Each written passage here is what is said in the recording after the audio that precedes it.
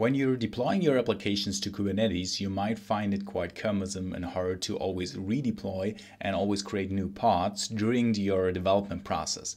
So for that, there's a helpful tool available that is called Telepresence that actually makes your local machine somewhat part of the Kubernetes cluster, and you can run processes locally and forward them to the cluster so that if you get a request to a particular application, it gets actually forwarded to your local running application that can be debugged and tested and redeployed quickly.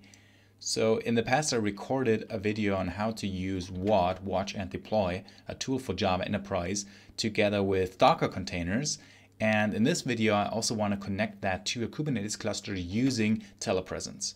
So in that case, I have two applications running in my Kubernetes cluster. One is called Coffee Shop and the other one is called Barista.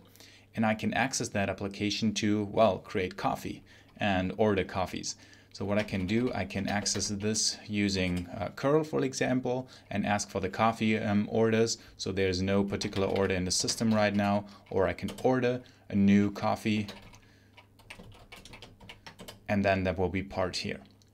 Okay, so now for development purposes, I actually want to swap out the Coffee Shop application and develop and test that locally.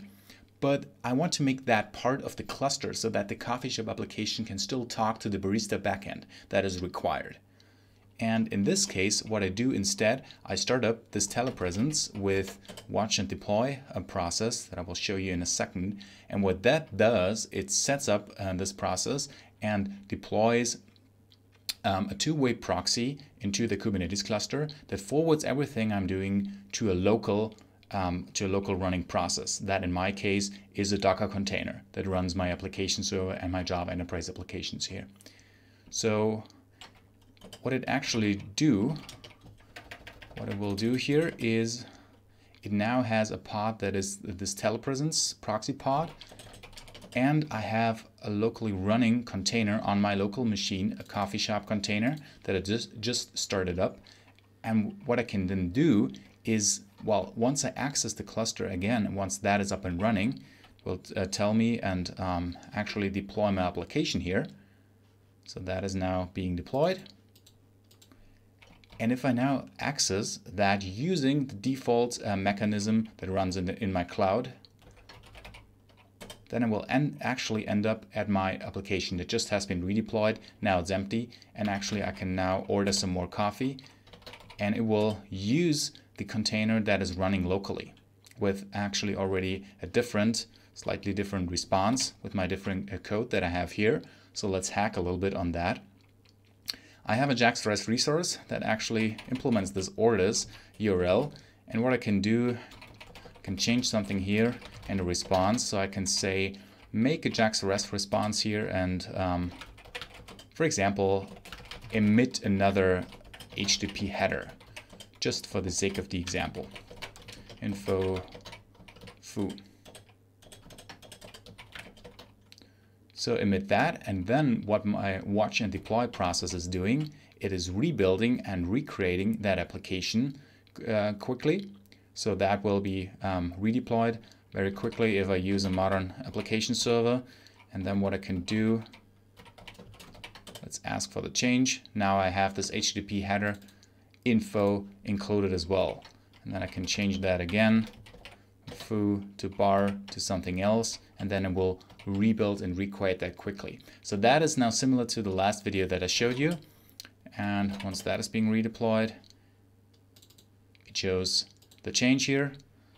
And actually that is included in my Kubernetes cluster.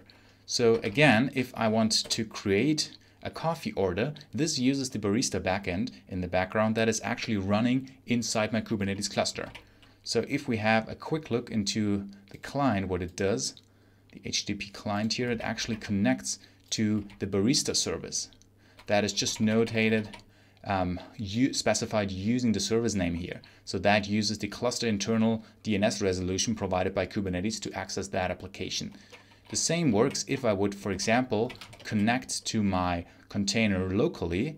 If I say that is my running container here, and if I docker exec into this one to say, okay, now curl, please give me the Barista backend 9080 and see the health check resource. So you can see I can access the Barista application from my container that is running locally, because it is kind of part of the Kubernetes cluster now. So how do I set up that connection? The Telepresence tool has a lot of examples online, and this is the example I'm using that includes this watch and deploy approach here. So what I'm doing in the script, while I'm building up my, my Docker image locally, and then what I say is Telepresence, please swap the deployment that I have, the coffee shop deployment, and instead do a local process, start up a local process that in my case is a Docker run, a Docker container that I want to start with these port and volume specifications. You might know that from if you watch the other video. Start up the coffee shop image, and there you go. And this enables the watch and deploy process that then it can swap out the deployment once I rebuild on some file change. So by doing that, I can quickly redeploy if I have some changes, and I can redeploy these changes, well, sort of into the Kubernetes cluster, thanks to a process that is running locally and that connects to the other services running in Kubernetes. I hope that is helpful. Thanks for watching.